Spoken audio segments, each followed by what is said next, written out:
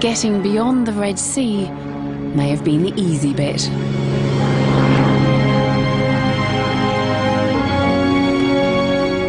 I'm leaving Africa to travel deep into Arabia. And here I'm confronted by another great mystery.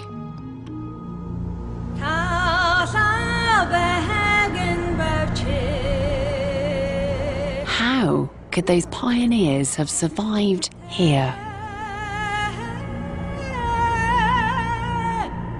Back then, most of Arabia was brutal desert, pretty much as it is today. Is it really possible that a handful of Stone Age people could have trekked through hundreds of miles of this and gone on to populate the whole world?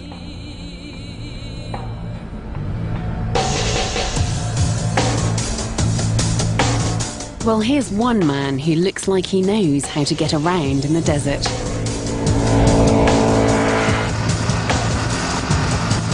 Archaeologist Jeff Rose has spent years scouring Arabia for evidence of our earliest ancestors.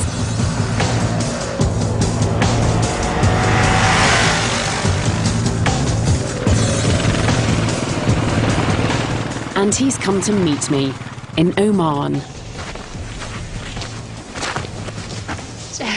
Hello. Hello, how are you? So, Jeff, why are we in this desolate place? It's actually quite a special location. If you look around, you see all these black rocks that are lying across the surface. Yeah, there's a particular concentration of them just around here. Well, they're not really rocks. They're all ancient stone tools made by early humans. So, for instance, we just pick this piece up here. It's got this flat surface and the surface with flake scars, they're called, on it. And then they've done some retouch on it. They've hit it here, and they've hit it here to create this chisel-like edge. So that can't have occurred naturally? No, this couldn't have occurred naturally because of the pattern of scars that we see on here. It's called a burin, and they would have been used for working soft materials, hides, leather, bone, wood, anything like that, for carving tools out of that. So it's a little bit like a chisel? Yeah. I mean, it's just amazing to pick up a stone tool like that, just lying on the surface. You get used to it working in Arabia because they're everywhere. Really? It's just covering the surface everywhere you look. So you reckon most of these, I mean, if they've got sort of flat surfaces on, are they likely to be... Just about anything you see that's flat lying Even is things like probably that? That's a blade, and that's from the edge of the blade, so that's called cortex. Yeah. And a lot of times they leave that cortex on because if you're using it, you're not going to cut yourself. Ah, so you can even see almost how they would have held it, something like that. That makes a neat little knife, doesn't Exactly. it? Okay, so what is the date of this site? Putting you on the spot here, I know. Well, it's hard to say. It's a surface site, so it's impossible to date anything specifically. But from that technology, from that core I showed you, we can say it's anywhere between 70,000 and 12,000 years ago, and maybe even earlier. As long ago as 70,000 years? There was a site that was recently found on the Red Sea coast in Yemen that was dated to about 70,000 years ago, and it's the same technology.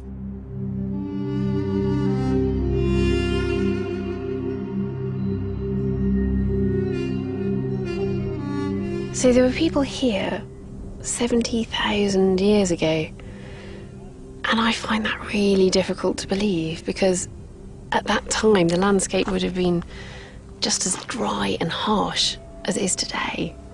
I mean, okay, there's stone to make tools out of, but where were they living?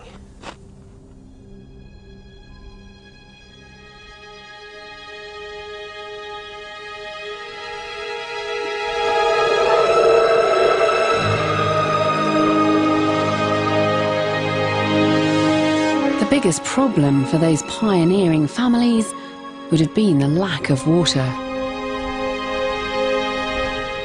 But a few short miles from these arid mountains, I'm in for a surprise.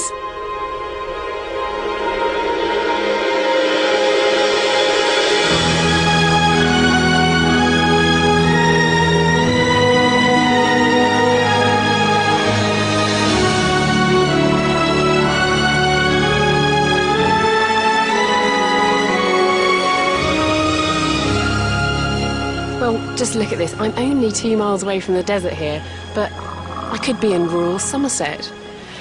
If it weren't for the camels, definitely in Arabia.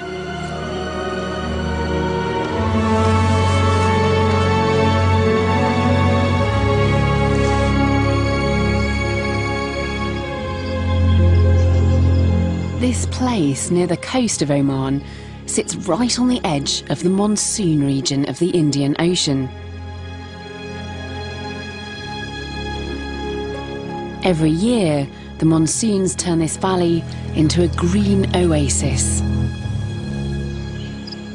Somewhere you can imagine our ancestors flourishing.